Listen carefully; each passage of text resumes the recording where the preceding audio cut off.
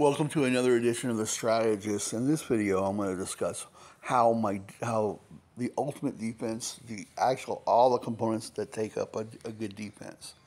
All right, so very first thing is your archer towers.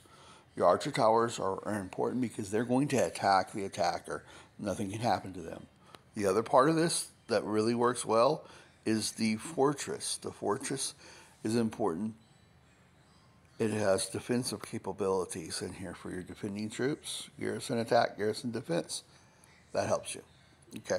Then the next step is this down here is the beast pin. The beast pin actually plays a part of the defense. Defender's defense goes up 10%. It depends on what level it is at. Okay. Then you come into, where is my other one? Right here is the heroes level. The heroes level also has a factor of defense in it, and as well as they've added a lot of this to it that wasn't there before. Now the research part of it, this is where you get your defense. Excuse me. Under Art of Defense, Art of War, all the way at the bottom is Unstoppable Army. You want to have that maxed out. Okay. Then after that, you switched over to Warrior Healing. At the very bottom of this one is Isolated War. Isolated War increases the fallen to injured conversion rate in a solo invasion. So if you're attacking someone, your troops that would normally go fallen will become wounded instead, so you can heal them.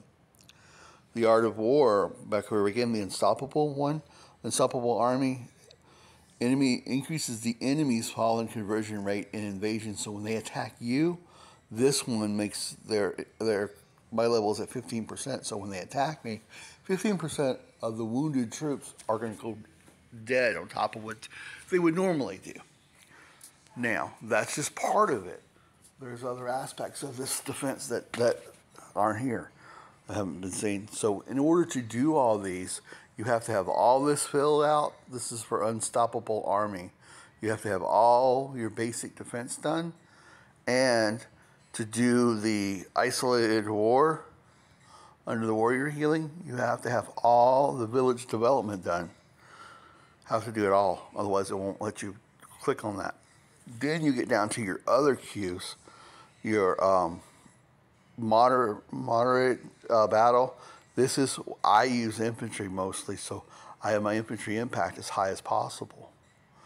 Then I go down to my, each different march queue has something to do with that. Quality of armor. As you see, my infantry is all maxed out. On the infantry side, is all maxed out until you get all the way down to here. Okay. That's for the queues, the individual queues. Now, infantry promotion. This I'm working on. I haven't got it all maxed out yet, but this is going to make these attackers do better against certain things. Like this one increases the infantry attack. And then this one is the defense. And then this one helps you against archers.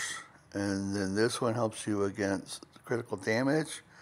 And this one is a defense, more defense. Camouflage.